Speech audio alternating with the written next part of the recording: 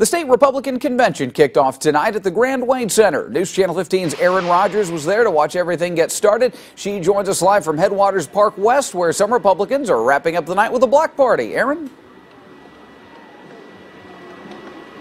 Mark, I was told tomorrow it's about business, but tonight it's all about the experience.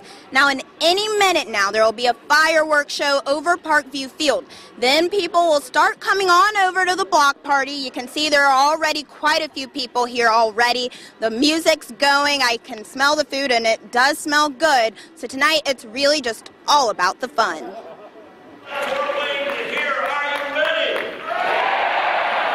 All in for the state GOP convention. To bring the whole state delegation here to Fort Wayne and let them see our town is terrific. More than 2,000 people from across the state will be in town for the convention this weekend. Tonight kicked off with speeches from state and national Republican leaders and a party at Parkview Field.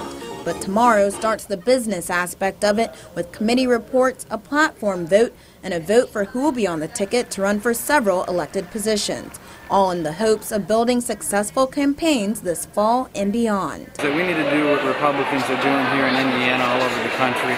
We need to have a national party that's an all-the-time party. We've got to be a 24/7 party.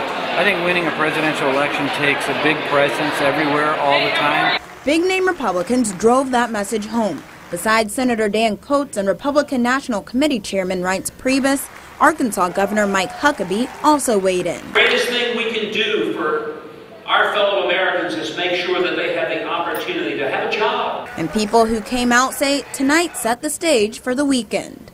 The party of old is not the party anymore. So just us coming together, as not only a statewide but nationwide as well.